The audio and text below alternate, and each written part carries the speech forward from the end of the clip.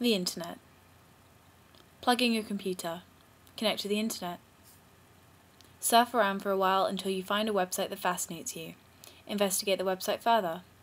Become interested. Become obsessed. Jump on the bandwagon. Suck up to the people who got there first in hopes that you'll fit in. Finally find your place. Relax for a little while. Neglect your real life. Realize that you're neglecting your real life. Become irritated that you're neglecting your real life. Decide to stop going online so much. Find it really hard not to go online so much. Take drastic action. Unplug your computer. Turn your back on the internet. End up turning your lack of internet use into an internet project. I'm finding it really hard not to check my email or Facebook, MySpace. Spend the whole time thinking about not going on the internet anyway. Become frustrated. Become angry. Find distractions. Become less frustrated and angry. Realize you don't need the internet. Enjoy your life more. Plug your computer back in and find yourself going online sometimes.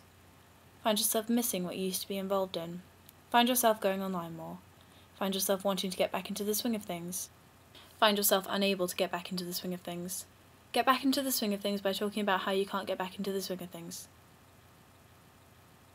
Cycle complete.